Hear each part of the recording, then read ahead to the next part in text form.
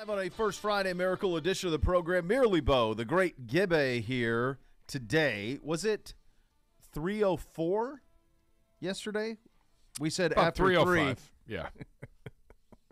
I looked over at the clock, but I saw it a couple minutes later because I got caught in a conversation and immediately had a notification, and it said 3:08, but it said it had happened like 4 minutes earlier. Amazing that it happened as soon as It's a theme. That is a theme, yeah.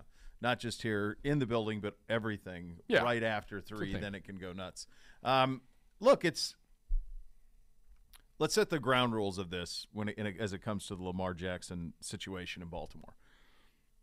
The non-exclusive tag that was placed on him, and I think most people listening out there understand this now, requires that 2 first-round picks would come back in the deal. It also is contingent on him reaching an agreement with another team. So it wasn't just as straightforward as, let's go get Lamar. It was straightforward as we can get Lamar. The cost is 2 first-round picks, and then we've got to do a deal with him that he wants to sign. One of the distinctions that I think is important is this has nothing to do with the Daniel Jones or the Geno Smith deals that were signed. Daniel Jones's deal was signed yesterday afternoon, and then or agreed to yesterday afternoon. Smith's was a couple of days ago. These things are not similar, and they're not similar for one really important reason. If you believe the reporting that's out there, and I do, Lamar Jackson wanted a guaranteed number in the Deshaun Watson realm, and probably to exceed the Deshaun Watson number of $230 million. It's important to know that the Deshaun Watson deal and that entire circumstance a year ago was one that the league had never really had before. This was a quarterback of incredible talent available in his prime. There was a legitimate bidding war for his services. We were lucky enough to be able to sign him, the number that's out there, the $230 million guaranteed.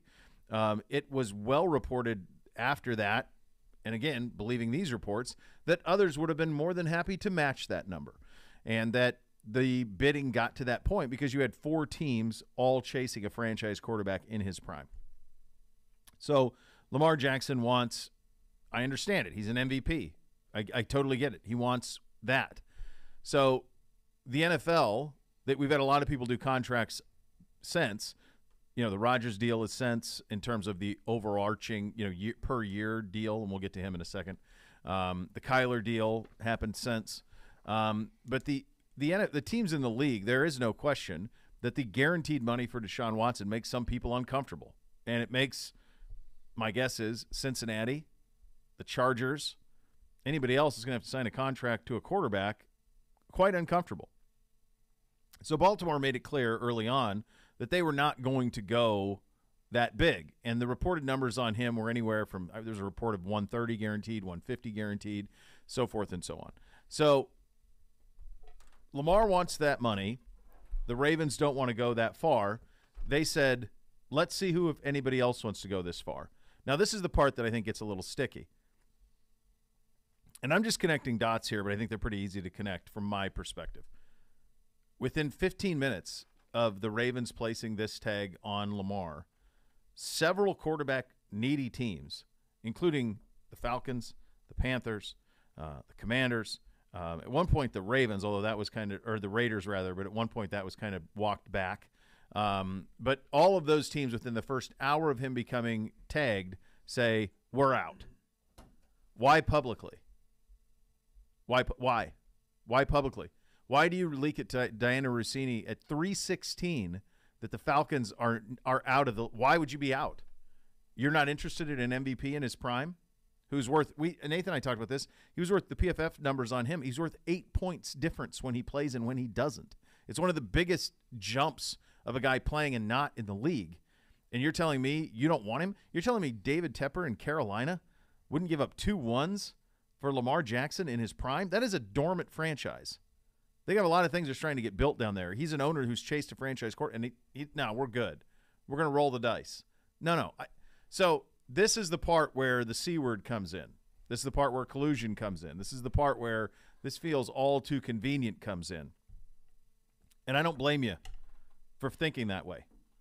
To me, it feels like a pretty straight line of hey, we don't want to pay a quarterback $230 million guaranteed. We don't want to put all this guaranteed money into quarter. Let's all go at this together. I think it's pretty easy to get there. I do. But I also think that it's possible that is happened. But it's also important that what happened for me at least, Gibbe, it's important that what happened and is happening with Lamar Jackson really has nothing to do with Daniel Jones at all. Because what Lamar Jackson wanted from Baltimore is not what Daniel Jones wanted from the Giants. Now, everybody would take Lamar over Daniel Jones, but they're not. Those two things are not the same. So this is where we are on a First Friday. Have a cocktail. The last time that Lamar Jackson played a full season in the National Football League, 2018. Yeah. The last 2 years, he played in 12 games in 2022. Yeah. And 12 games in 2021. You're missing some games there, especially in the month of December when it matters the most. No doubt. I heard Stugotz on the Dan Le Batard show today, and he was 100% correct. Should have hired an agent. Should probably have never taken the field this year until you had a contract. Yeah. Should have played hardball with the organization and the franchise. Got hurt again and cost yourself a lot of money. Should have taken the contract that was offered to you. Some people will argue that. In terms of what he's worth to the franchise, I don't know. I do not fault Baltimore for applying the tag that they did. If indeed that they made the offer that they did, with the $130 million guaranteed, right? Offer what you can offer, and if there's questions about whether or not you could take it to the next level, then or if there's questions about your availability, then I don't fault Baltimore for the offer that they made or the tag that they put on him yesterday. It makes zero sense that if you're a team that's not good, that you're not wanting to line up at the doorway to meet with him on Monday at 12 o'clock when legal tampering begins. It makes zero sense. Yeah. Atlanta? Yeah, How about what is the harm in having a conversation? Hey, Miami, you sure Tua's the guy? Now, I know they can't talk to Miami till after. It's a weird thing because Miami had to forfeit their pick. They'd have to go all the way to the draft. But, I mean, Atlanta, Carolina, was Washington one of those that said no thanks right away, I believe? Hey, Washington, we played you last year. I saw what you trotted out there against us.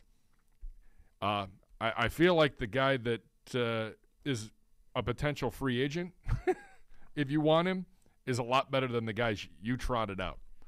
Yeah, I mean, it's not even just, although when he plays, he's more than enough. And if you ask anybody around the league, he's the hardest week to week to prepare for that there is because he's so unique to the skill set that he has. There are legitimate questions about his health. There are legitimate questions about his ability to throw you to a Super Bowl. All of those things are fair. But the notion, I just thought it was within an hour for all these teams to say we're out publicly, like that was a clear message. Correct. That we are not going to have players trying to hold themselves to the $230 million standard. We're not. That is an outlier. We're not going to act like it even exists. To me, that's what it felt like what happened yesterday was about. It was to publicly say, what was the need for the Falcons to say we're not, like to publicly say, oh, well, we're not in on him. Why? Why would you not be? Are you idiots? Of course you'd be in on him. If I'm your fan base as a season ticket holder, come on. It's better than Ritter. It's better than Marcus Mariota. I mean, you don't know. I mean, you haven't even had like the conversation on what the money would have to look like. It's so like to your point, like of course, as you were saying with Atlanta, like of course you'd take that meeting and see. Yeah. At Carolina, like they are rudderless. You want to give that operation a shot in the arm? That's a adrenaline shot. That's Travolta in Pulp Fiction to Uma Thurman adrenaline shot is what that is. Like, to me, that's a no-brainer. You know, it's interesting that the Raiders walked it back because the person I thought of most of this was Al Davis. Because Al Davis would sign Lamar Jackson yesterday. 2 ones? Done. He would do it yesterday. Yep. And we'll have a whole campaign by the end of the week. Yeah. And he wouldn't care if any of the owners, whether owners were mad about it or bothered by it or anything. Like, he would have that deal done yesterday. And so I did think I missed that the Raiders had walked it back. I saw from Field Yates yesterday that one of the teams that were out, and now, according to Diana Rossini, the Raiders haven't eliminated any quarterback options, including Lamar Jackson. So they did walk that back. But the public stuff is what was bothersome to me. Of like, really, it's what we're gonna do. Come on. I'm gonna throw this out here to you. Mm-hmm. Maybe I'm way off base. You won an NFL MVP, but you won it 4 seasons ago. Does it still carry the same? Does it still carry the same weight? Like, he won it. He won it in 2019. No, I mean, so, but honestly, like, pull up what he does against us. I mean, we saw that firsthand. Yeah, like when he plays and when he doesn't. Like I said, no, I don't know that he should be, but this isn't for me to litigate. I don't know that he should be the highest paid quarterback in the league. I don't know that Deshaun Watson should have been the highest paid quarterback in the league. Patrick Mahomes should be the highest paid quarterback in the league. If we're really doing this the right way, that should be it. He's the unicorn. He's the multiple MVP. He's the 2-time Super Bowl champion. But guess what? The way that this whole operation works is he who has the highest bidder is the one who's going to win. And rarely do these guys actually get to free agency. That's what made the Watson thing so unique. This was a franchise quarterback in his prime becoming available. Like, this doesn't happen, this type of operation, in their 20s. So, and Deshaun is more obviously better as a passer than what Lamar's been historically over what they've both done. So whatever percentage of what Lamar Jackson is now compared to what he was when he won the MVP, I think we could all agree that he hasn't been able to back that up in large part because of injury. But what I would say is he is still a top 5 weapon in the league. He is still a top 10 quarterback in the league, 10 or 12, somewhere there. Like, if he was just available, you'd pick him for sure. So he's still that. You could still build everything around him. Like, you put him in Atlanta with Arthur Smith's offense, that's a problem. I mean, that can win that division with him there. Carolina's got a hell of a coaching staff they've assembled. Right. I mean, Frank Reich, when he was in Indy, he had a different quarterback every year. Yeah. Sign this guy to a 3 or 4 year deal, maybe even a 5-year if you can get 5 years. I think the interesting thing is there a road back for him in Baltimore? That to me is is this, because, I mean, good grief. Some of the stuff that he's done is pretty remarkable. But listening or watching the social media hate unfold on the Ravens, like, fine. I am not upset with the position that the Ratbirds are in. Right. And that team is in right now. Not upset about it at all. Great. I'm a Browns fan. This looks like it's going to help us potentially. I'll take any help we can get. But I don't blame the Ravens for putting the transition tag on him. See, if someone matches it or if someone makes him an offer. I think they're trying to prove a point. Yeah. Yeah. Like, everybody's like, well, you should have at least gotten the true franchise tag and made like $45 million. Well, maybe the Ravens don't see it that way. Yeah. Maybe the Ravens go, let's put him out there. Let's see what he can get. And if someone makes an offer that's in the $37 to $40 million range, yeah, and we want to match that, then we'll match it. Otherwise, like, he's back with us next year and we move forward. Yeah, I can't imagine he'd play for 32. Well, that's going to be on him. And again, if you had representation, that might be a factor in helping you navigate those waters. Yeah, it's pretty amazing. I mean, as a starter, he's 45-16. Now, the last 2 years, it's 15-9. The previous 2 years, it was 24-6. He's only 25 years old. Really, really young. We forget that he came into the league at 21. Yeah. So he's still a young dude. Won an MVP at 22. Pretty amazing. Yeah, I just this much I think you could say without question. If he's not in Baltimore, we're better off. Yes. And Cincinnati's better off, and Pittsburgh's better off, and they would have to find a whole new path forward. Baltimore has to change their entire offense because they hired Monken, so that they were probably headed that way anyway, whether they had Lamar or not. Yeah, it is a fascinating play across the boards, and there's a lot of layers to it. And I'll be very curious to see by the time we get to legal tampering on Monday how many people stick with this. How many of these teams are really not going to talk to him. My one piece of advice for Lamar, and I get it. You want to negotiate your own stuff, but you got to have someone fighting for you behind closed doors. You have to have someone burning up the phone lines for you. You have to have someone navigating the back channels while you focus on getting ready for a season. Like, you got to get someone to help you here. And I'm not so sure the NFLPA is well the answer to that. And I know that they've been a little bit involved here, but you got to have someone fighting for you.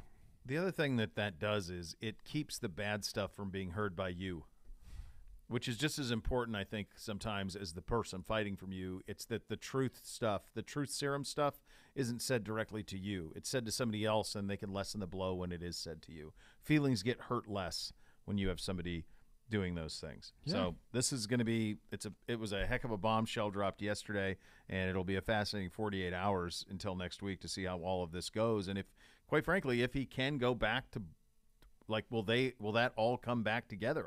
His teammates seem to be on board. His teammates have been the ones pushing for him to come back and re-sign, for the team to re-sign. I think everybody wants him back. They just want him back at their number. That's what Baltimore wants. They want him back at their number, and he wants to be back at a number bigger than the number Deshaun Watson got here. So that's where you're in this pickle, and that's the spot of it. We're 50 days away from the 2023 NFL Draft in Kansas City. 50, huh?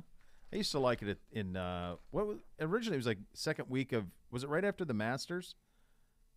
The NFL Draft? It was in April. Yeah. It definitely wasn't May. No.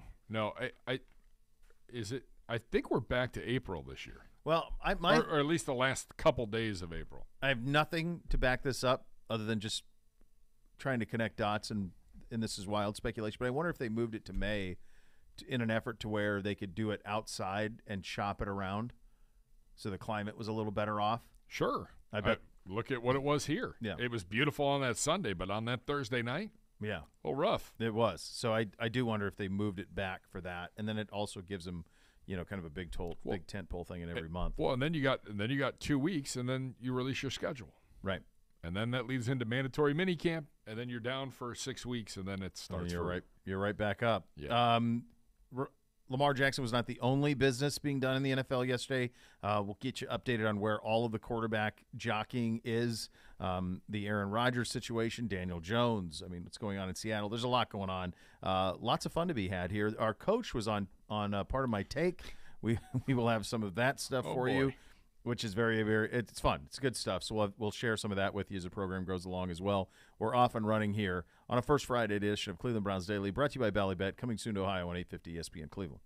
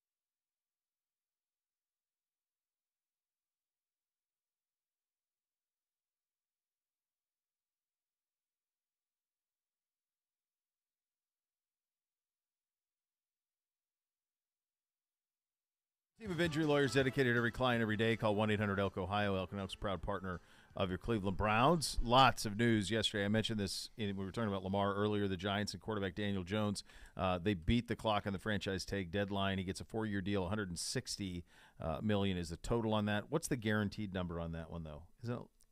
Was it 95 or something? Yeah, hold on. I can tell you. Yeah. So he gets a 4-year deal worth $160. That allowed for the Giants to place the non-exclusive franchise tag on Saquon Barkley, which would have his number around $10 million. And they did all that in like 10 minutes to 4. It happened quickly. Yeah, it really did. $82 million guaranteed. Okay. $40 million.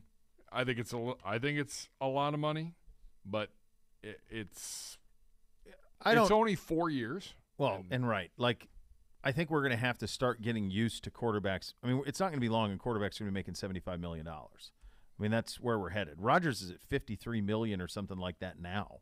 So you're getting there quicker than ever. The cap is going to continue to go up and up and up. The importance of the position is only going to go up and up and up. And so people are going to pay a premium to have it. You know, the thing with Jones is, you know, what's he worth? He's worth that to them. Because it allows them to keep Saquon Barkley. They were a playoff team. Didn't they make the playoffs this year, the Giants? Yeah. Yeah. So they were a playoff team. That matters to them. He allows for them to continue to building with Dable. Dable probably likes him. And what are your better options? There aren't any. Well, if he goes out and lays an egg, then you go draft a quarterback. And then he can develop under Daniel Jones. Like, this gives you time to evaluate and figure out if this past season was an anomaly or if you really have something with Daniel Jones. He's 25 years old is the other part of it. Yeah. Let me just see. I'm always curious, like, from a progression stance. Okay, so last year in the first year with Dable, he completed 67% of his passes, 3,205, 15 touchdowns, 5 picks. Those were his passing numbers. So it's pretty good. And he got better and better every single year. And then last year rushing, I don't know. Let's play guess the stats, Gibbe. What do you think? How many yards do you think he ran for last year? Daniel Jones? Yeah. I know, and I know this because he had I know touchdown-wise, he had 7 touchdowns rushing, I believe. Because he had 22 total. 600? 708. That's a lot more than I would have 708 guessed. on the ground. Yeah. That's pretty crazy. That's pretty good. So he ran for 708, completed 67% of his passes, 3,200 yards. And he needs another weapon or two. Yeah, I mean, they didn't have much out there, but it allows them to build. And, like, I get it. I totally get it. I am actually surprised, if you bring it back to the Lamar thing, I'm really surprised. I always thought the deal they would do with him would be, like, 4 years, 200. Fully guaranteed, or something like that. Maybe not even that much guaranteed. Maybe it's $175 million guaranteed. But I always thought they'd make him the highest paid average per year guy, and that type of deal that they gave Jones, I think Lamar clearly deserves more. But to me, that was the number that I thought you'd get with him: a short deal, big money. They couldn't get it done, so that's how you end up in that spot. There is a potential out after year 3 with Daniel Jones. Okay, but. From a dead cap, it would cost him about $9 million.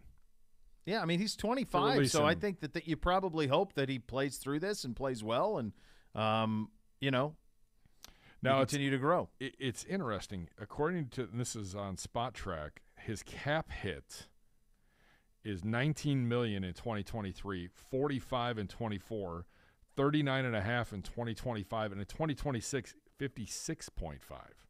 Yeah. So, I mean, unless he's putting up giant numbers, this is probably a 3-year deal.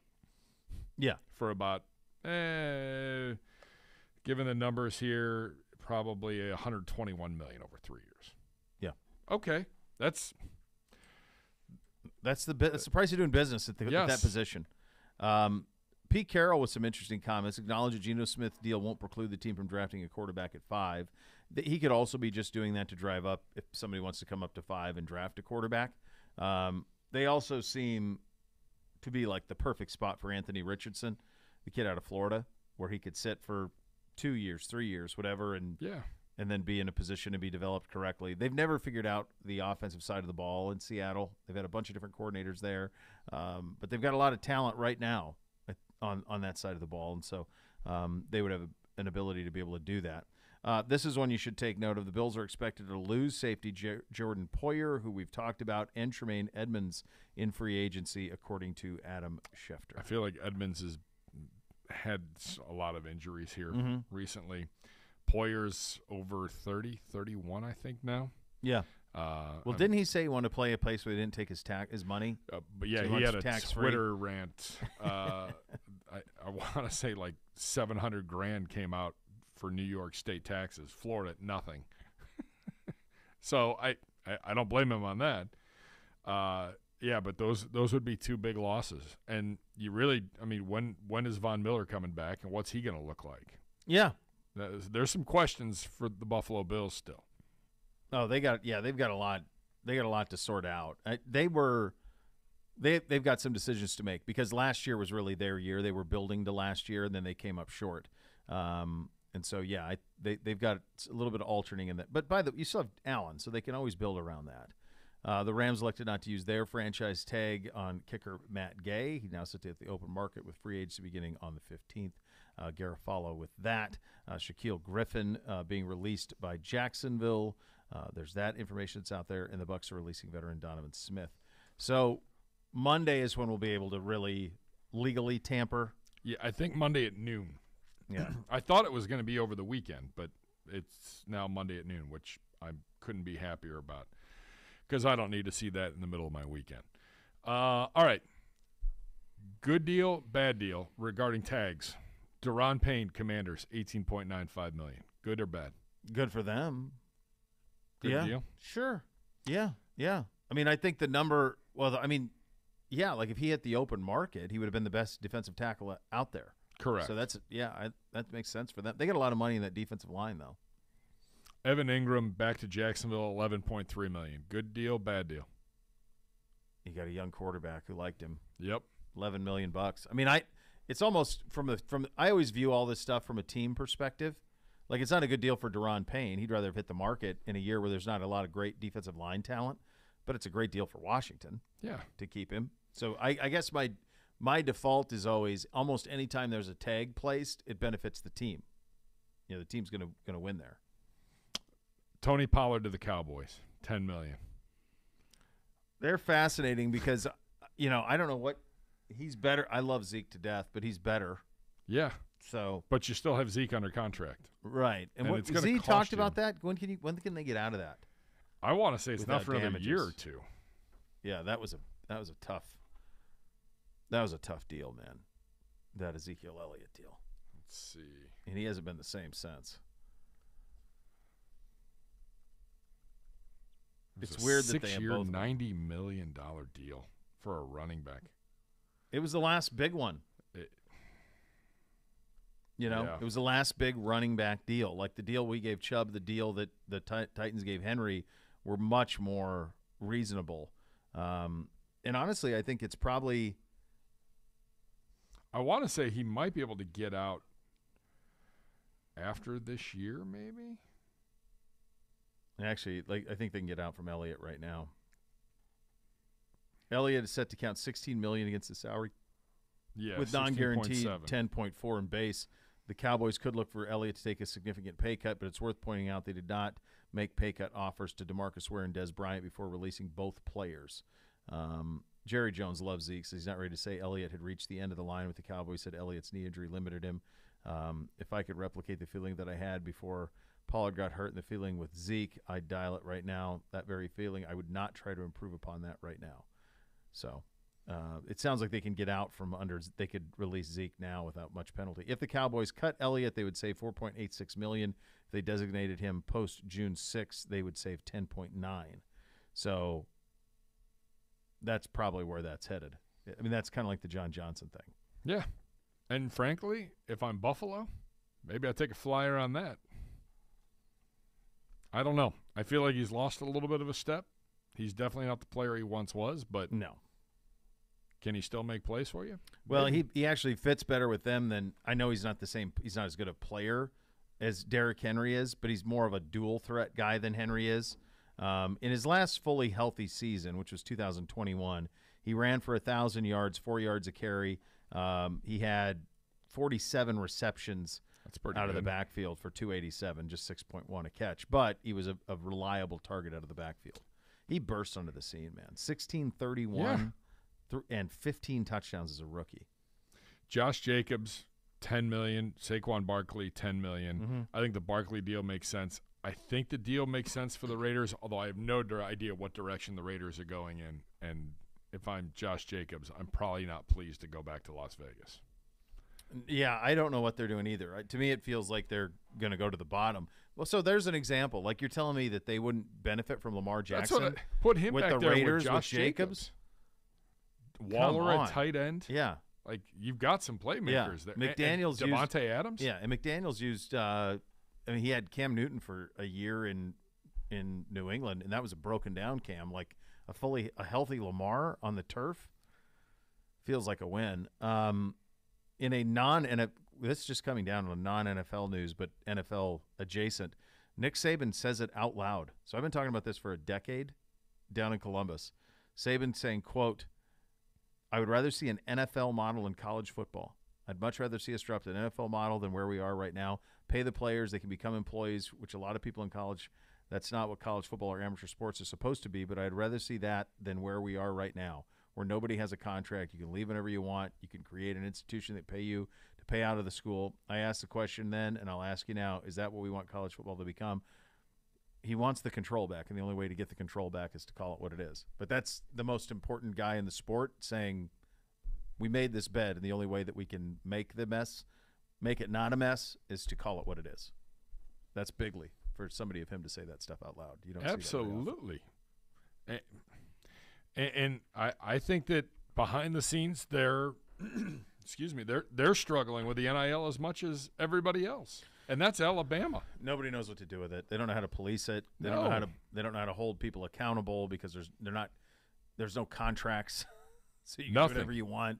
Like people, the other thing is that money's drying up. So like, as I knew that it would, initially there was going to be all this money in the market, and then quickly there'd be wealthy people. One thing we know about wealthy people, they don't like to lose money for nothing. Like, where's my ROI? So you throw a bunch of money at a kid, and then all of a sudden he transfers. You go, wait a second, I gave that kid $1.6 million to play corner at Texas A&M. He's not here anymore. And the coach is like, I'm sorry, I couldn't force him to be here. There's free transfer. I can't force him to pay your money back because there's no contracts that are supposed to be there for this NIL, and it's not to be used in recruiting. So there's no control over any of it right now. And that's the setup. The whole money drying up thing. I mean, that's people don't want to. They don't want to get. It's the recruiting side of it, where you can do this a couple of years, but then it's like, wait a second, what did I get for this? You know? Yeah, that's the problem. So Saban saying that is of significance. Absolutely. Because you've never had somebody that prominent say we need to pay these guys. Well, it needs to get figured out. And the fact that the NCAA can't figure it out or won't They chose not to. I was going to say they won't. Yeah, the NCAA for the last 15, 20 years, I mean, essentially it's Jesus take the wheel, but you don't believe in Jesus. That's what it is. I mean, there's nobody at the ship. They iceberg straight ahead, and they just went, the hell with it. Let's hit it. Let's see how far we go. Yeah, and that's what they did. Now they have no power left because all of these are state laws now. These NIL laws are state laws, and the NCAA can't supersede it. So they're stuck. The only way out of it is to call it what it is, which is professional sports in football and men's basketball. Those are the two revenue generators. So that's the way that it's going to have to be. And for Saban to say it is very, very noteworthy. All right. Our coach was on Pardon My Take. We will have some fun with this. Seems like he had a little bit of fun. We'll have it for you coming up next. You listen to Cleveland Browns Daily, brought to you by Bally Bet, coming soon to Ohio on 850 ESPN Cleveland.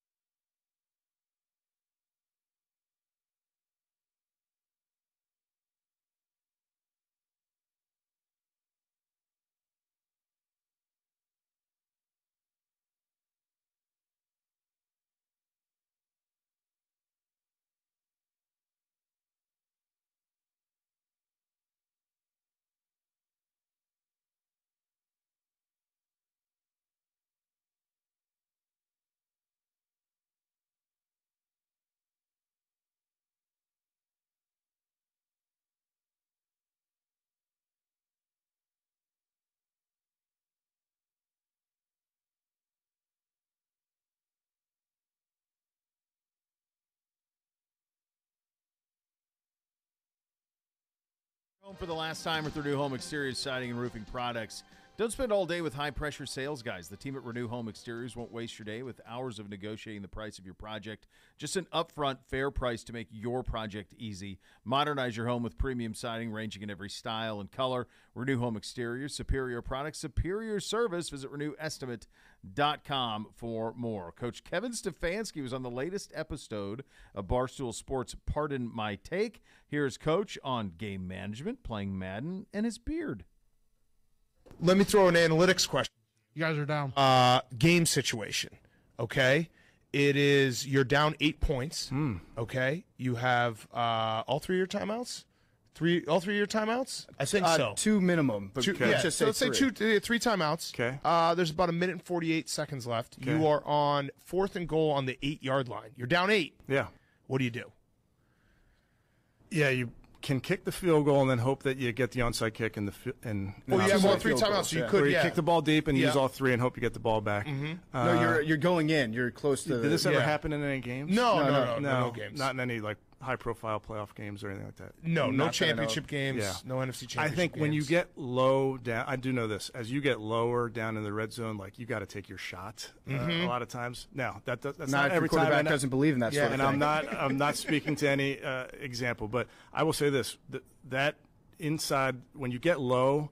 That 8-yard line, it is difficult. There's not a lot of plays that you love to be able to hold on the ball. But to your point, if you don't get it, now you can use your 3 timeouts and maybe get the ball back. So when we are sitting on the couch and say it's say it's 3rd and goal from the 5 and you get a 5-yard penalty, I always am like, good, more room. Is that right? No, not because it takes you longer. Your eligible players, it takes them longer to get into the end zone. But it's I'll tell you what, those decisions it's sometimes you're like, damned if you do, damned if you don't. Right. Ultimately, we try to bet on the players as much as you can and trust the guys. So how does that work for you specifically on the sideline? Do you have your offensive coordinator in your ear? Do you have an analytics guy in your ear? We have a game management coach up in the booth who's the way we work our 4th down decisions. At least we use the red, yellow, green scale. Which can we understand that one? Yeah. That's It's pretty like a stoplight. Yep, got it. Yeah. Yep. So we'll oftentimes say, hey, you're green at 3, meaning 4th and 3, 2 or 1, you're green. All these decisions you make during the week because you look at the game, you look at the matchup, you look at the weather, and you basically come out and say, okay, how many points do we need to score? How's our matchup on defense? Those type of things. Because it's hard. Now there's times when it's yellow, and that's the true gut. But when it's pretty clear that you should go for it based on the information you have available to you, it speeds up your process. Yeah. What about the timeout aspect of the game? Do you ever?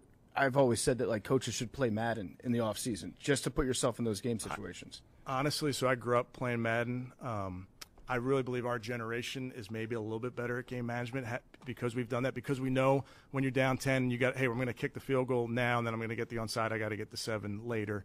I do think all those games. I know it's silly, but I do think that all helps when it comes to game management. What about if you're down by 14 points? 2 minutes left in the 4th quarter? You're going in. You score a touchdown. Do you go for 2 or do you kick an extra point? I think you go for 2 in that situation. Correct. The You could be beauty a head for coach me, someday. Yeah, Penn's not that bad. But the nice part is you have somebody up in the booth that's helping you with all these decisions, so you don't have to make them all in the moment. Yeah. Because, as you guys know, you make a decision when it works, you're really smart. When it doesn't work, you're getting text messages or you're getting tweets from Big Cat. Yes, yes. Yeah. So wait, you said something there about Madden that reminded me.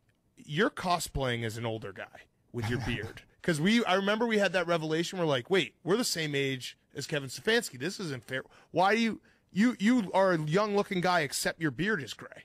Thank you, I think. That's a compliment. Yeah. So, but I think you're doing it on purpose so people are like, oh, he's been around forever. Oh, maybe I should. So should I dye it?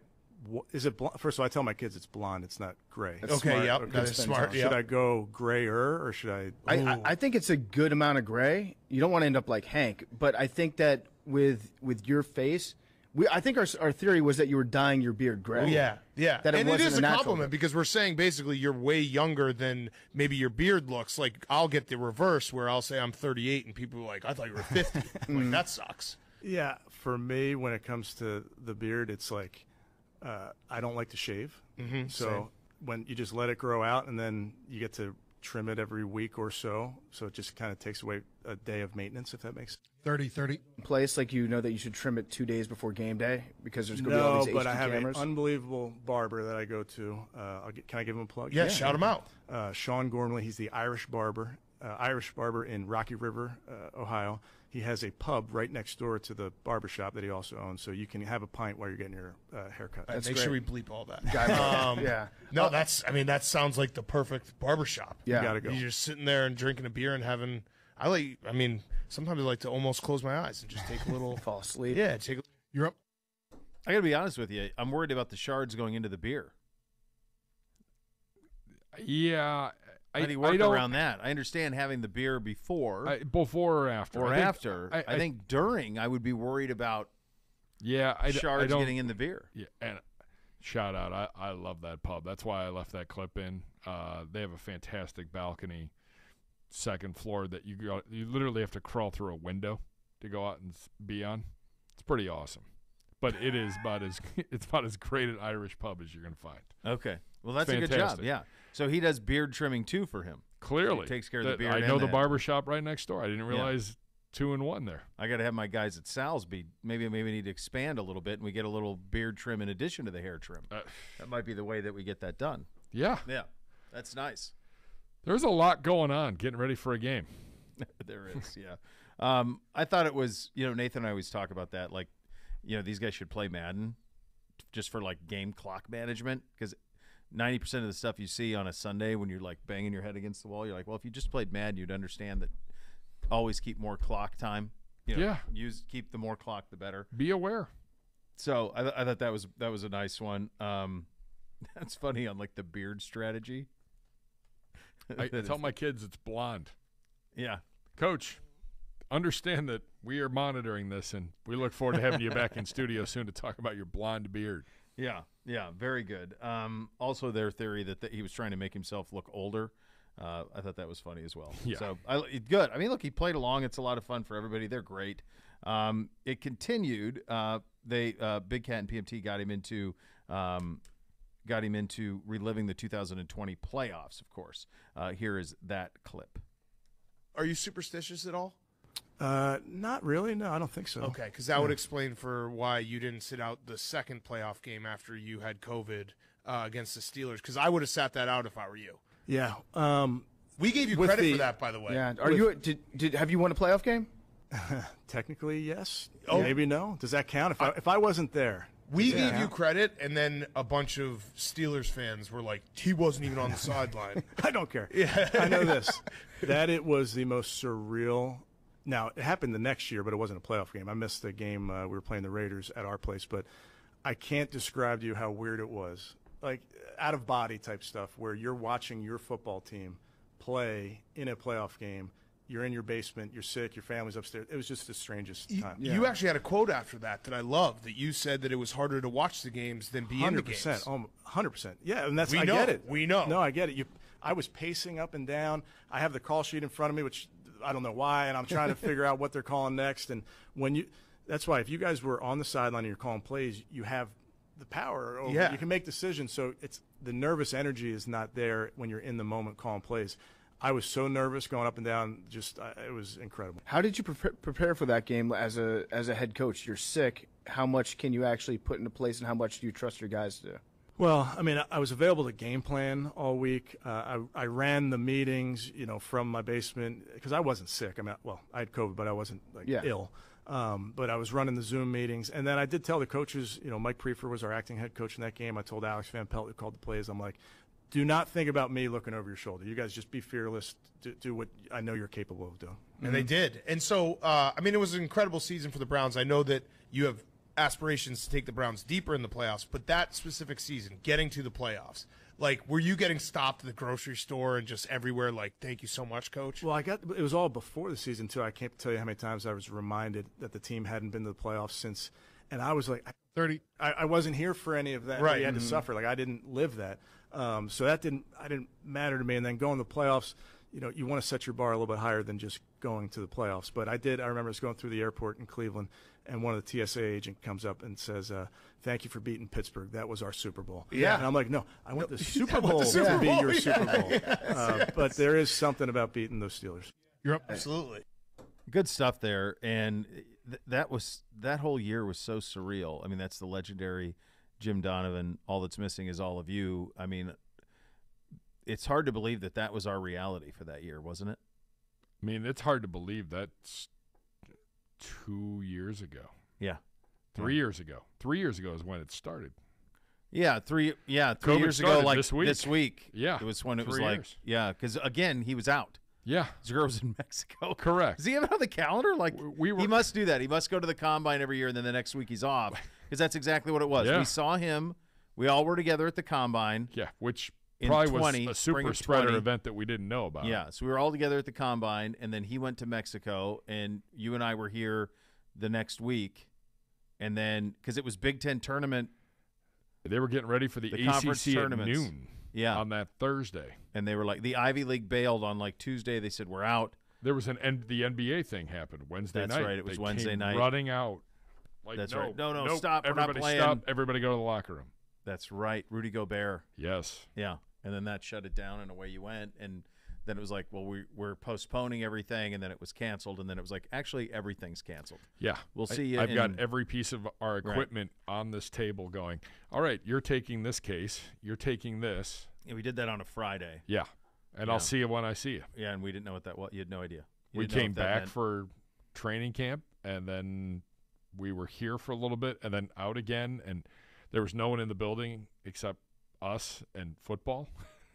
Oh my God! Yeah, I mean that was nuts. Yeah, it was. Yeah, I mean, there was no cafeteria. I smuggled in, I can say it now, I smuggled in a microwave at like 11 o'clock at night, right. the one night, because I was like, we got to be able to eat. You have to eat something. Like- Yeah, yeah. I remember even going like the first time I went to the grocery store and I was dressed like Doc Brown in Back to the Future. Yeah, to go we to the weren't grocery allowed out store. of this room, Like, it and was- then, yeah. it was crazy. Where all that was. But yeah, I mean, yeah, that's imagine him standing in his basement with a call sheet watching us play. And we called the game. We called the game from First Energy in the national that's TV right. booth. That's Like right. the biggest moment. Yeah, since Zagura went to 99. games. Zagura went to Baltimore. He went to the AFC North games. He went to the playoff game, right? He in went to the Pittsburgh. But playoff game. Did he go to Kansas City no, or not? No one went to Kansas City. Yeah. And we literally called the game off of two large screens. Yeah. Absolutely surreal. We'll have more of that interview from Coach Stefanski on Pardon My Take. That is coming up here in the second hour. In addition to that, we hit a little thing or not a thing. You'll hear Z's conversation with Cynthia Frelund, great friend of the program. That will be coming up next. You'll listen to Cleveland Browns Daily, brought to you by Ballybet, coming soon to Ohio on 850 ESPN Cleveland.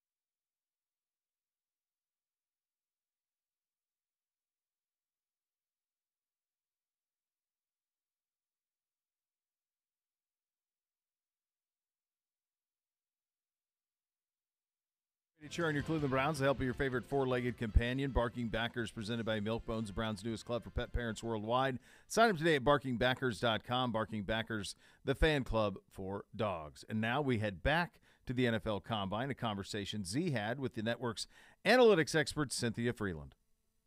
Very happy now. You guys are down.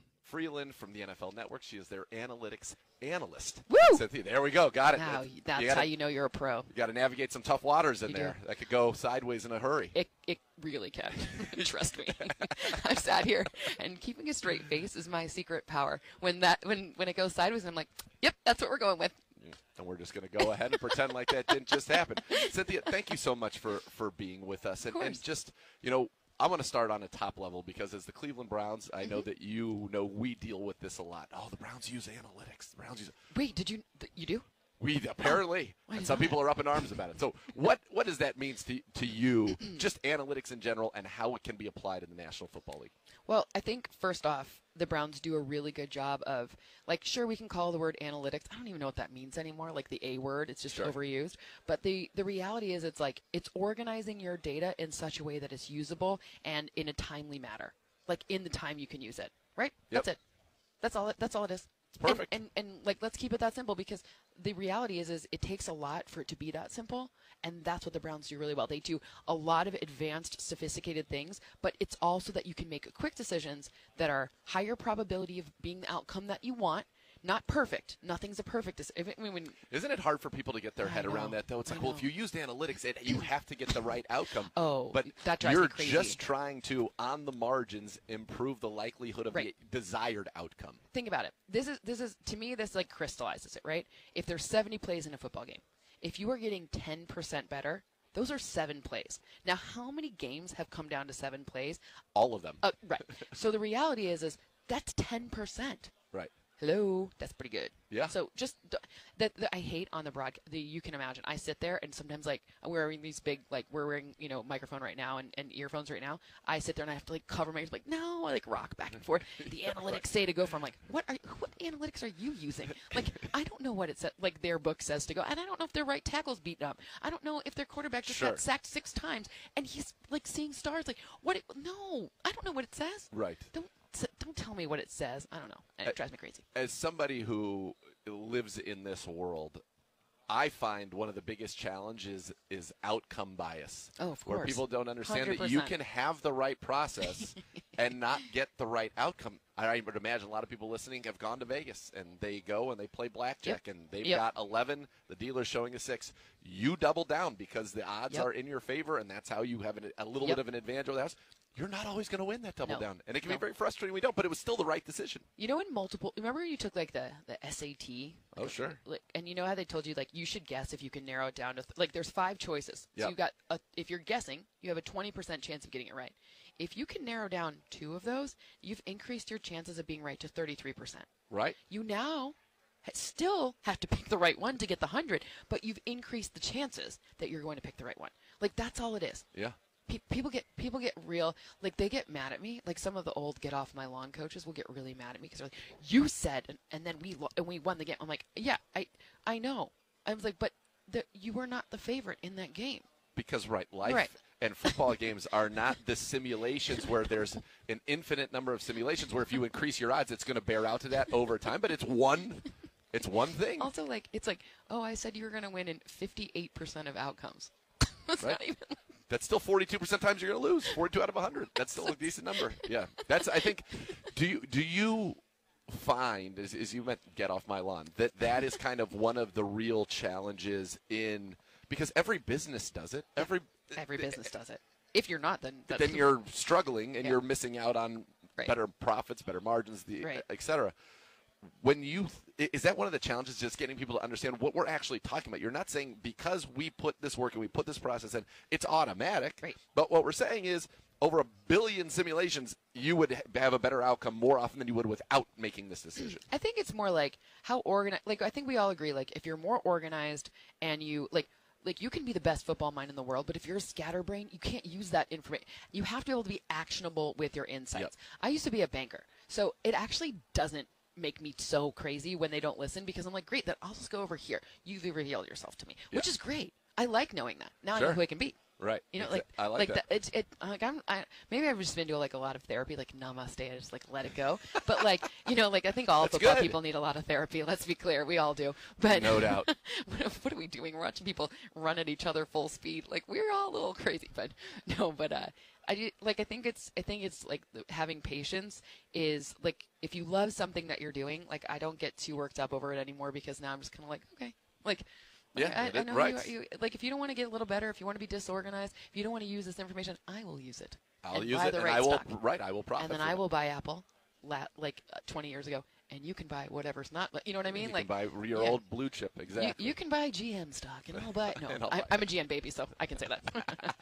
My dad. All right, let's talk about trends that you are seeing Yep. in the league. And I want to throw one thing out at you and get your reaction to it. So you look at I think it's the last 8 Super Bowl champions. Yep. I think 6 or 7 of them are top 5 in the league in scoring offense. Most of them are in the top 3, and then there was the one outlier that was 8th. But all of them are in the top quartile of the league in scoring.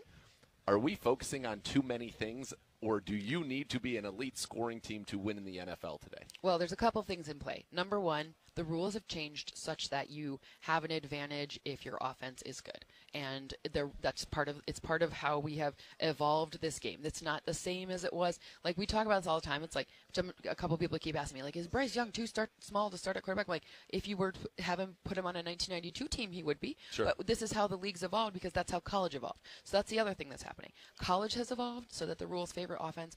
NFL has evolved so that we have more. It's for safety, and by the way, they're great changes. I'm all into like everything that's been happening, but it's the evolution of the game. So the thing that you have to realize is it also does make like your corners more valuable and your stopping of people scoring more valuable. So Yeah.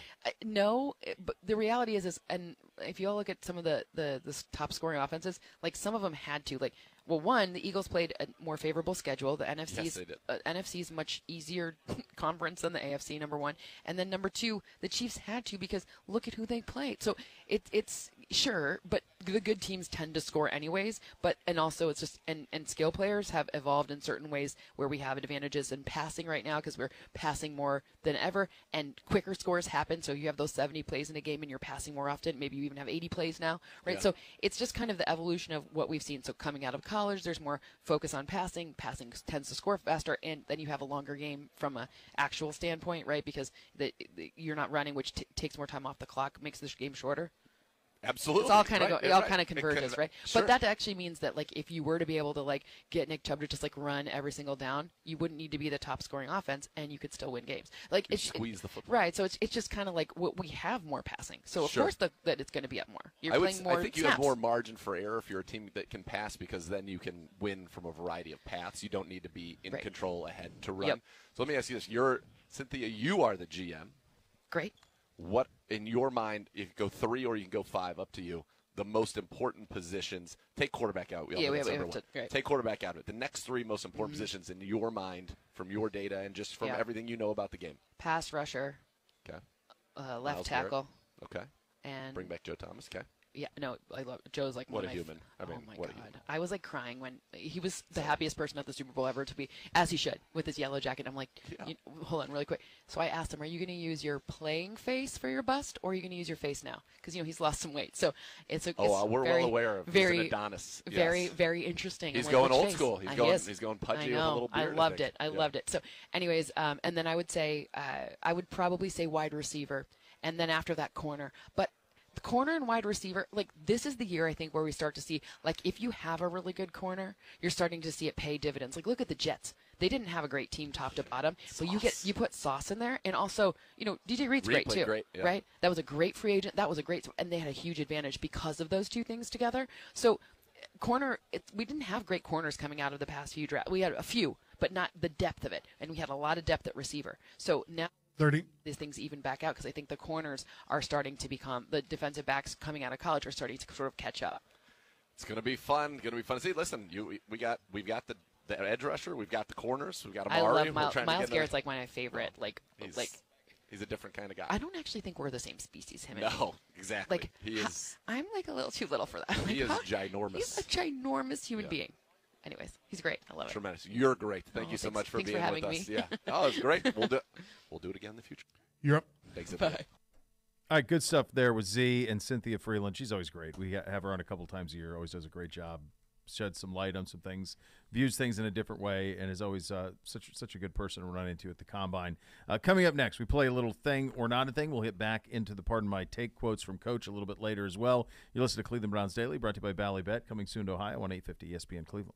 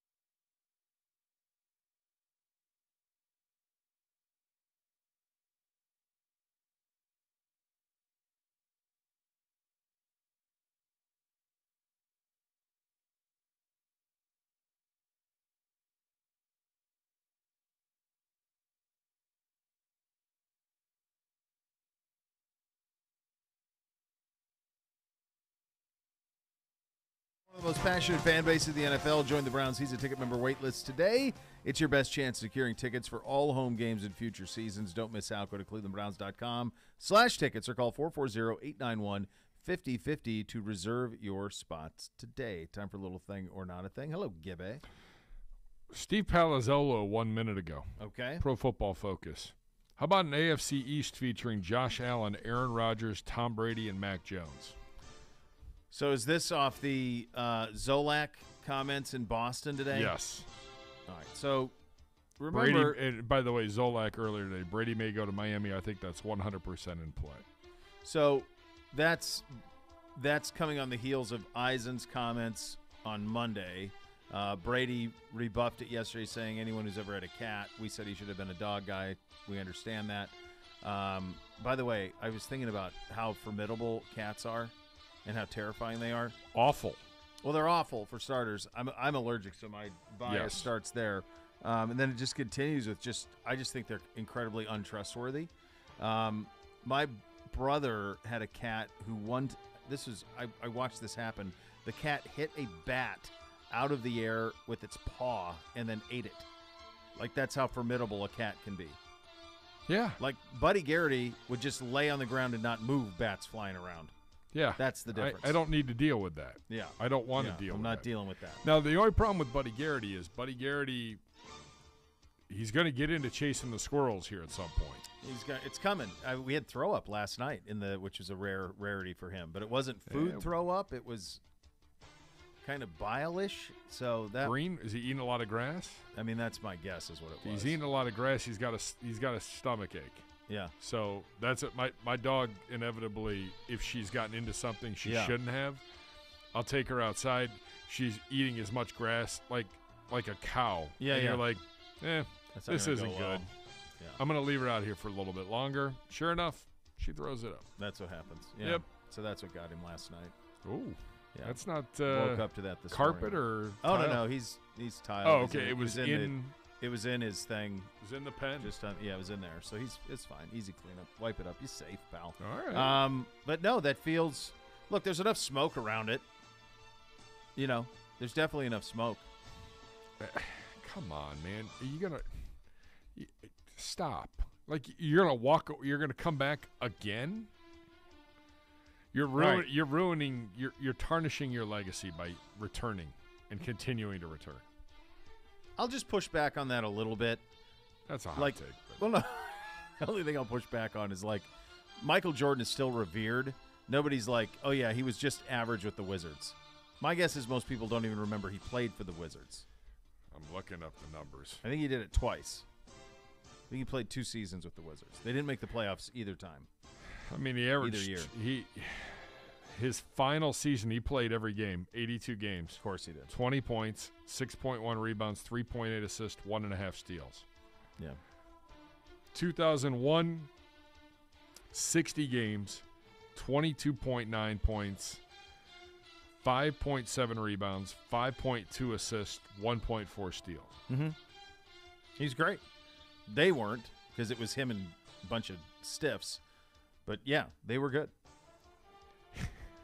Here's the number. Here's the number that stands out from those two teams. I'll guess the stats. 3-point percentage for Michael Jordan in 2001. That was the year he averaged 22.9 points and played 34%. Can I interest you in 18.9? Oof. Just different. Just didn't shoot him then. No. Yeah. But I guess the point is, like, people, I mean, how many people would even remember that he played there? You know, like, in the moment we do, but then I think most people, when they think of Jordan, I mean, my kids just think of the shoes, but I think most people, when they remember him, it's the Utah shot. I mean, that's it. In terms of, like, there's another last shot moment, that I unfortunately for sure. that haunts me. I just mean, like, the last image of him, I think most people envision that shot in Utah. They don't think about that he played for the Wizards. You know? How many people remember Magic Johnson played, like, in the mid-'90s awkwardly for the Lakers? Yeah.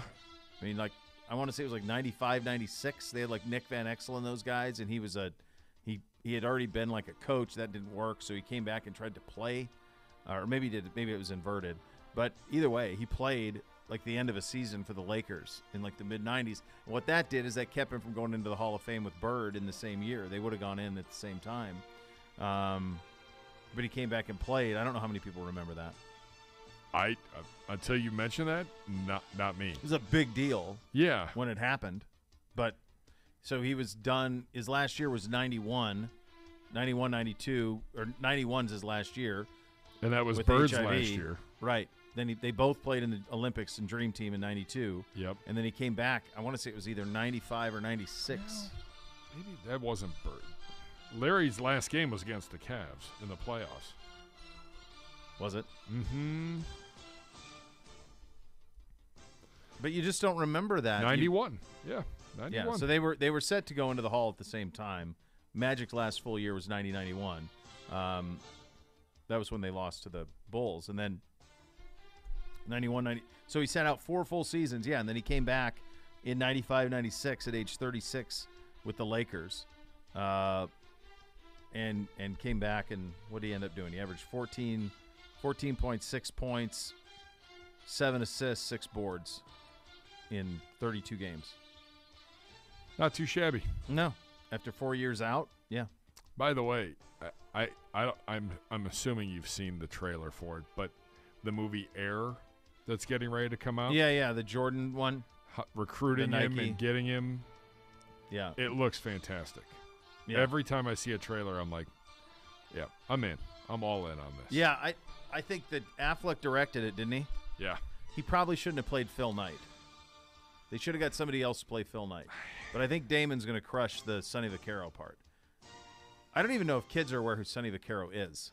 But he basically launched the Nike basketball line, and then he launched the Adidas basketball line. Both.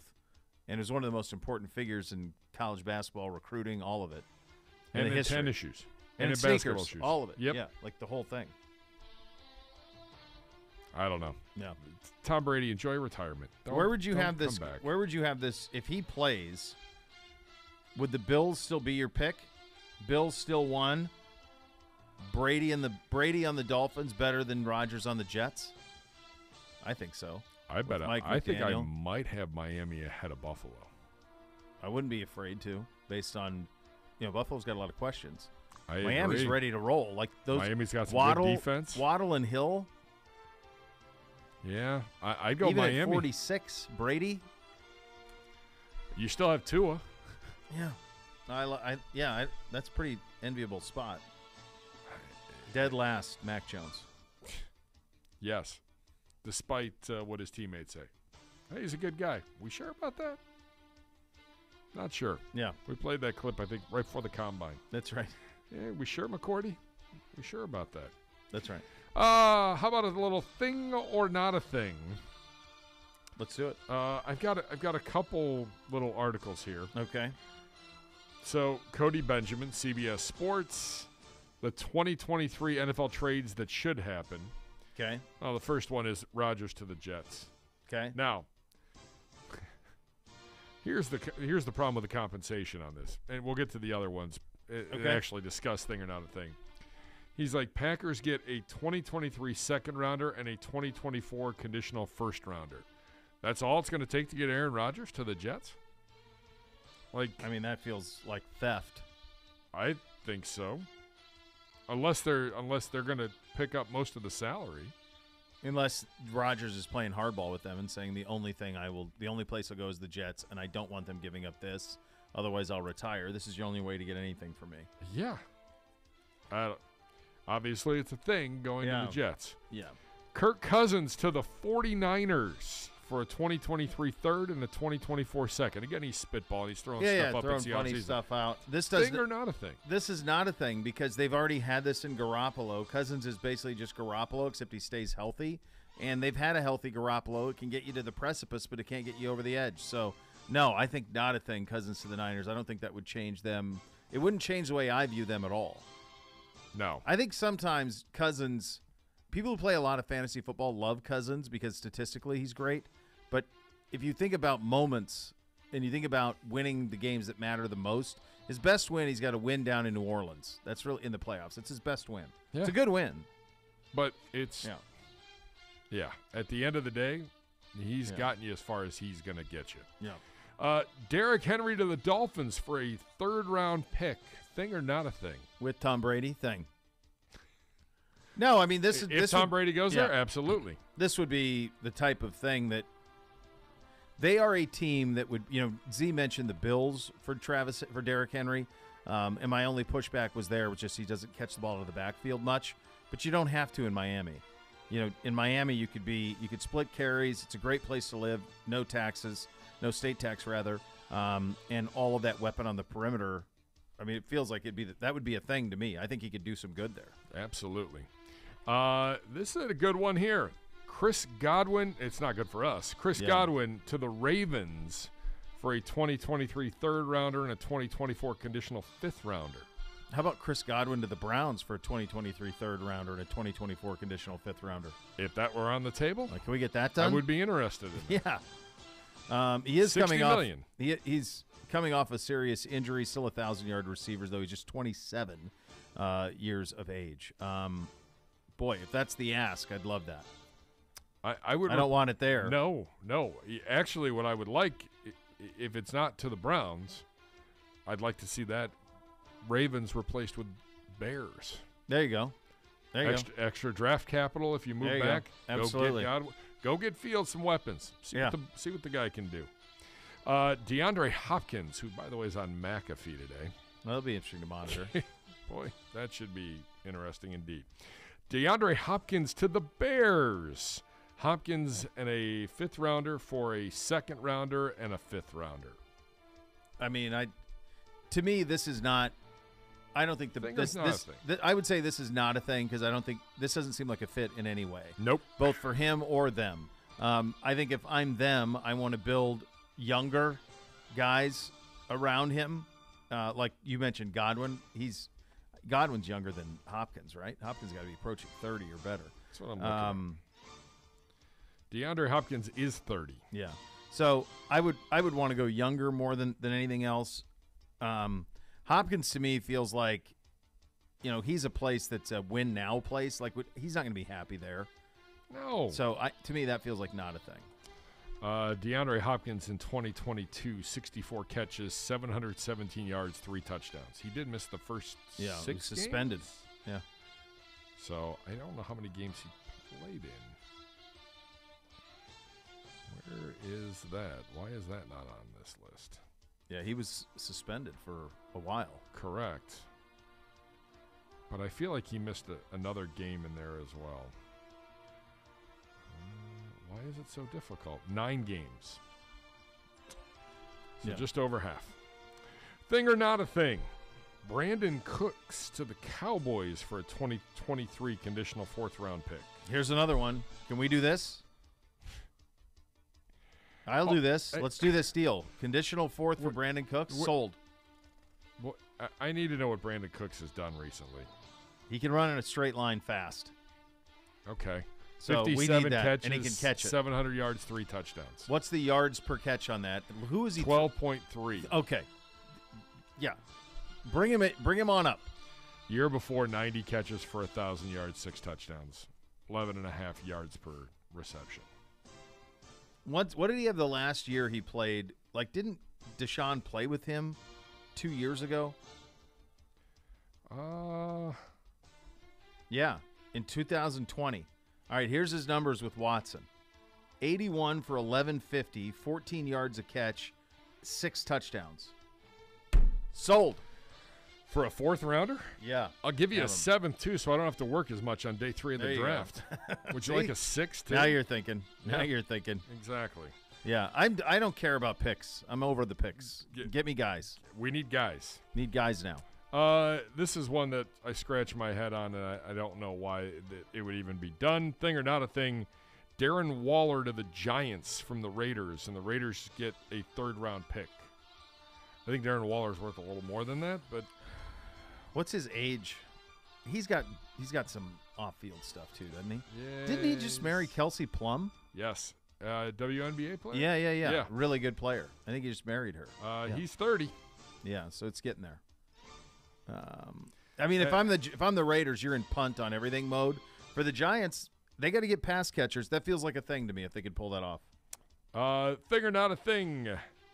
The New Orleans Saints trade Cameron Jordan to the Denver Broncos for a 3rd and a 5th. I mean, he's a nice player, but I don't. Jordan. That doesn't shift the balance of power. The last one is one that I can absolutely see happening. Like that feels like a lock, stock, and 2 smoking barrel thing.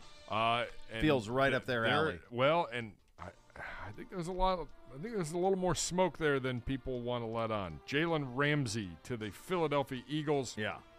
For a 2023 first. That is pick number 30 and a 2024 conditional 4th rounder. Huge thing. This they feels paid like him a ton of money. If you told me tomorrow this deal happened, I'd say, yeah, makes sense. The team, they do this. They have a history of this. He'd play well there. That feels like a absolutely believable thing. Yeah. For sure. Yeah. All right. From ESPN.com. Ranking the NFL team best fits for Lamar Jackson. All right. Thing or not a thing. Number 16, they list the Green Bay Packers. This is Bill Barnwell. Yeah. No, not. Not a thing. Not a thing. Agreed. No. I think you're gonna. I think the one to do here, Gibbe. How far do you have to go down where you say fit? Well, I could go fit at 15. Who is that? 49ers. Yeah. I don't think that would be a bad fit. Minnesota at number 14? I don't think so. No. Tennessee. I mean, no. So, Niners. The Niners aren't going to pay him though that money that he wants. I mean, it's more complicated than that. One other thing to remember too, like in terms of these teams saying we're out on this. Remember that just a year ago, the Falcons being in on Deshaun Watson forced them to have to trade Matt Ryan. So that's the other thing you got to be careful with here a little bit. Well, so. What do you have from a first-round standpoint? It's going to cost you 2 first-round picks. So he has the Colts too high on this. He's got the Jets too high on this. He's got the Patriots at 14. Yeah, that's. So in terms of the teams that to me it would make sense. Or no. So he's got the Falcons 1. That would make all the sense in the world. He's got Carolina 2. That makes all the sense in the world. Vegas is 5. That would be a thing. That makes sense. Miami at 7. Tampa Bay doesn't make sense. They're in cap hell. Bears don't make any sense. Houston. No. Houston's going to go draft a quarterback. Yeah. Titans at 10. No. Commies at 11. Yes. It should, but they're not sense, interested, Allegedly. Patriots, Lions, no. Vikings, no. Who'd you have at 15? 49ers. San Francisco, maybe. Green Bay, no. Yeah. I'm going to be interested to see what happens Monday on him. Are we really all going to sit it out? Why do I feel like that's going to be the only story coming on Monday? Because it is all is quiet on the Western Front here. Well, with Rodgers it is. I mean, that was yesterday, and we haven't heard anything, since. So it does feel like that's the only landing spot for him is New York. It doesn't feel like anyone else is in the mix on that. So we'll see. We'll see how it all shakes out. All right, good job out of you. Coming up next, more from Coach Stefanski, his interview on Pardon My Take. You listen to Cleveland Browns Daily, brought to you by Bally Bet, coming soon to Ohio on 850 ESPN Cleveland.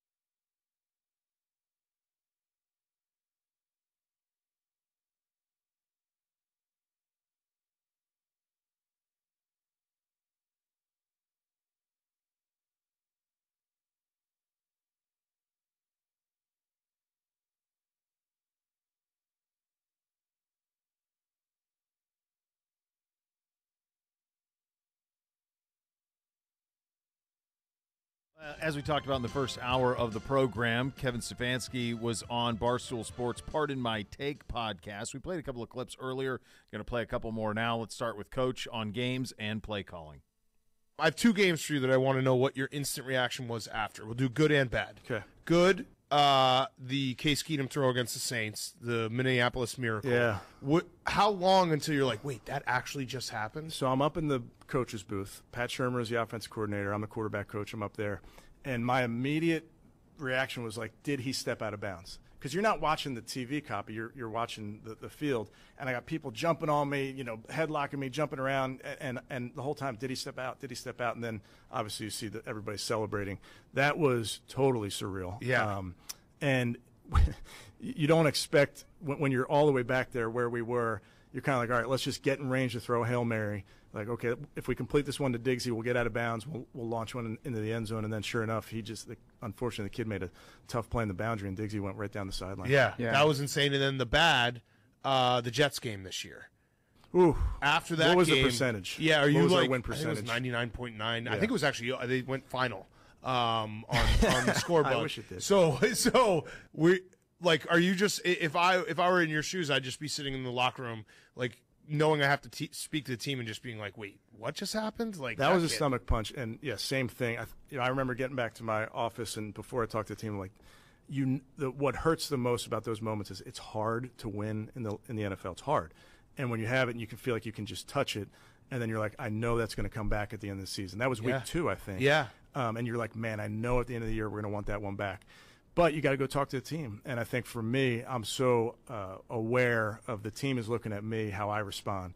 Now, what I'm proud of the team is we came back on Thursday night and won against Pittsburgh. Yep. So they did rebound, but those things, they stay with. Like, that will never leave me. Yeah. Like, there were about 10 things that happened after Nick Chubb scored and a few things before Nick Chubb scored that will never leave me. It shows how mature, and obviously being like a head coach is about being in those moments, everyone looking at you, because I think if I were in your shoes, I would have just walked out, found the guy who didn't recover the onside, like grab him and be like, why? And then just start crying and go into a puddle. Yeah, there was a part of me that wanted to do that. Yeah. But I know even how you walk in the building on Monday after a loss or a win. Yeah. Like, everybody, as a football coach, you get so many opportunities to stand in front of your team.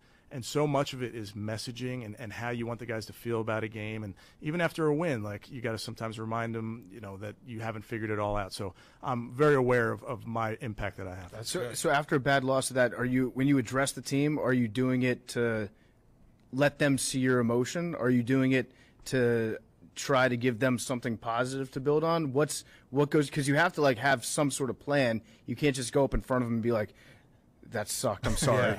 Although I might try that. Yeah. That's what I would do. Yeah, I mean, honestly, everything I do, at least, I'm try to be authentic about it. And I've been around different coaches or whatever that maybe act, it's not real, and this is, over the course of time, where you just want to be yourself, because I think players see right through that. So when stuff hurts, like, you got to let them see that it hurts, and when you're excited, you let them see that. Now, in the moment in games, I try to be very even keel, just because I feel like you're making decisions every 30 seconds. And if I start to lose my mind, I don't feel like I can make those decisions for the team. So I try to keep my emotions under wraps. Is there an art to pressuring the officials to get in their ear early about certain things? Do you know which guys you can push, which ones you can pull on?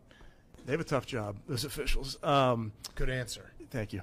I try to. Yeah, you said that. I try to be respectful, because I know they have a job to do, and then they are human. So if there's a play that doesn't go your way, you do want to let them know about that, because there's a chance you get. I know officials would tell you there's no such thing as a makeup call, but they're human. Yeah. So if you let them know how upset you are, there's a chance if there's a 50-50 ruling, maybe it goes your way. Yeah. No, that's fair. What's the dumbest play you've ever created that either did or didn't work? I mean, it happens every week where you get on the board and you start putting stuff up and you're like, that margin of smart to dumb is so fine. And, like, for instance, Andy Reid, first ballot Hall of Fame coach, Super Bowl winner, unbelievable. Like, the stuff he does in the red zone, that, like, I can't do that. You have to win you have to have a ring before you do a ring around the rosy. Yes. And some of that Candy stuff. ass. As fun as that is for the players. For us, when it comes to trick plays, that's always like that fine line. Like, if this doesn't work, I'm going to boo myself. Yeah. And there was a game this year playing the Bengals on Sunday night or Monday night. Maybe it's Sunday night. I think Monday the one night. you won. It was Halloween. Yeah, Monday night. It was Monday night Halloween, and we had a pass that Amari Cooper threw. And it was we handed the ball to Nick Chubb. He pitched it to Amari. Amari's rolling out. We had a receiver running down the boundary. Amari, their linebacker sniffed it out, is getting ready to hit Amari. Amari's trying to throw it away, and it goes directly to Von Bell, like between the 2 and the 4, like perfect interception right to him. And I'm like, the boost, I wanted to boo myself. Yeah. But I probably should have known. We try to give those trick plays names, and we called that Michael Myers. Oh, Halloween. I like that. Maybe don't Spooky. name plays after like serial killers. Yeah, that got you. That was a lesson learned. Yeah. You do own Joe Burrow, though. We didn't beat them second time this year. Not the second time, but back at 30. historically you've owned those Small Bengals. sample. Is that just like a matchup thing where you guys feel like you match up well against the Bengals? I would tell you this: our division is very, very tough. I mean, you got. And I think it's great players. I think it's really good coaches. Whether it's Cincinnati, going to the AFC Championship game back-to-back years, what Mike T does in Pittsburgh, Coach Harbs in Baltimore. I like that. That's Mike T, Coach Harbs. That's a tough division. So there's no easy game in our division. I think whoever comes out of the division, whether it's 1 or 2, sometimes 3, you're going to get a good team because you're battle. You're up. He would not take the bait. No. On that, with the Joe Burrow would not. We're not going to go down that road, kids. Steer out of those waters. Yeah. In a hurry. They did some rapid fire with Coach Stefanski as well. Let's have a listen to that. All right, so I want to get a headline that all the Cleveland radio stations can run. With Deshaun this year and your running attack, are you going to let it fly or are you going to run the ball? Can we do both? No, you got to pick one or the other. Yeah, I think offensive football, we want to do both. We want the You got to either let it fly or run the ball. Minus grade. I'll let it fly and then run the ball. Okay. Does that work? Oh. In one game and then flip it the next That's a game? little interesting. You're not going to establish the run first. That's a fallacy. You don't have to establish a run to throw it. Okay. Well, what about this? How about if you let that thing fly and then you run the damn ball? How about if I put that on the call sheet? Okay, I like that. I like both like those things. like What's your that. prediction? Everyone's giving us a prediction this year. Your prediction for the Browns? Everyone. Literally everyone. Can we go undefeated? Is that Yeah. your prediction? Yes, that's what you should aim I mean, you try to win every game. So Yeah. Wait, All right, so- why is it a fallacy to run to not I think establish a play run? action's been proven that you don't need to have a good run attack or be running the ball to get the linebackers to sack. I disagree. You've These been are things reading. that you can't break these from like our fandom and our brains. Like you have to establish the run. You've been reading the Nerd website. Yeah. Yeah, there's a lot of good data behind it. I mean, for us, honestly, going back to just our players, like we're fortunate to have Nick. We got David Njoku, who I think is as good a tight end as there is in the league. So to be able to be balanced, I think, is ultimately the best thing you can be when it comes to offensive football. Okay, so what's more important? If you could pick one, you have to pick one. Protect the quarterback or heat up the quarterback? Ooh, I'd probably heat up the quarterback. Yeah, that's the you right know, answer. That's the way that you win Super Bowls. We have Myles Garrett. You Yeah. know, that's always going to be a big part of what we do. Yeah, go ahead. I was going to kind of dovetail off that. How important 30. set the tone? That's some coach speak right there. Yeah. Setting the tone is always good. You get to set the tone on kickoff. If you're, Yeah. First play of the game is either kickoff or kickoff return, you get to set the tone. If If you you had ever to- heard the tip of the spear? Yes. Yeah. Special team's tip of the spear? That's Yes. good. I like that. Yes. If you had to pick between setting the edge and flying around out there on defense. Well, I think you need to set the edge so that you can fly around out there. Okay, Yeah, frees you up play your space. lanes, yeah. I think you have to set the tone so that you can fly around out there. That's good. Good for Coach playing along, man. That's good. It's interesting with Coach, right? Because we interviewed him at the Combine 3 years ago and was great, and then it's COVID. So that set off just this different place we were where we weren't able to get to know him and see him the way that we would have, because had we had that first off season where we were here every day and he was in the building every day and you would have seen him a lot better. You see some of that humor in him. We just don't see it that much because we don't see him as much, and everything kind of changed with COVID. Like everything came back. We're still not all the way back. You can be a little looser in the off season. In season, I understand the mentality and what you have to do, and I'd encourage fans to go check out all of it, all that It's podcast. funny, yeah. It's 47 minutes. We played maybe 10 minutes of it throughout today's show, but there's a lot more. There's a lot of really good content. from it. The guys did a great job with him, and he was, like you said, he was a good sport. But Yeah. we have a lot of ammo to talk to him about the next time we see him. That's for sure. Establish the run, let it fly. Like they base all of the little things. They just do a fantastic job with that. So much more to come. You listen to Cleveland Browns Daily, brought to you by Ballybet, coming soon to Ohio on 850 ESPN Cleveland.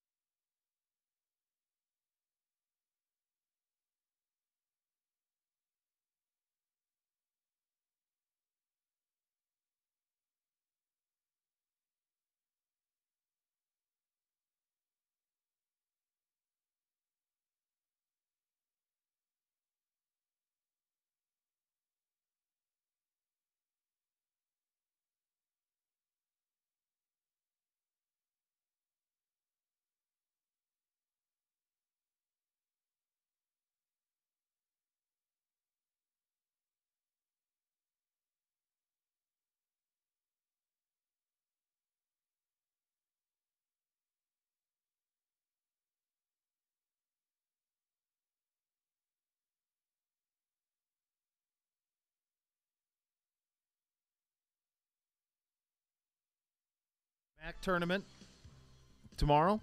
Potentially, we're not with you tomorrow. Potentially. If Buckeyes. the Buckeyes take care of business tonight.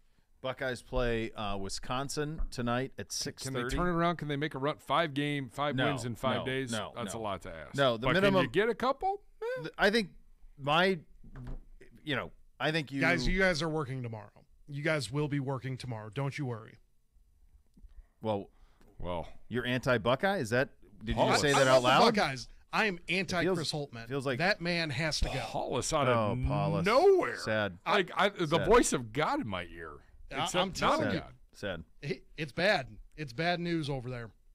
Yeah, I'm pretty plugged into that situation about what's going on down there. I know. I feel bad. I feel bad. How it's all happened. No, don't. It's fine. I mean, they missed on some transfers. It's kind of that simple. Don't worry about it. Spring ball started yesterday for football. They're good. We got football. You're safe. They can pull the upset tonight. They can absolutely beat Wisconsin. They played good the last 3 times out. Gave Michigan State about all they could handle last weekend. I wouldn't be surprised if they won one. I think they got to win one to make people feel okay about the last couple of weeks. By the way, he's not going anywhere. He's got an $18 million buyout. So he's got the number 4 class in the country coming in. So they'll stay exactly where it is. So that's the way that goes. There you go. Go have a cocktail, Paulus. That's where that goes. I'm going to have to. All right. The next level, I can tell you, is coming up next. And we will maybe be back tomorrow, maybe not. We'll see. Maybe. You listen to Cleveland Browns Daily on 850 ESPN Cleveland.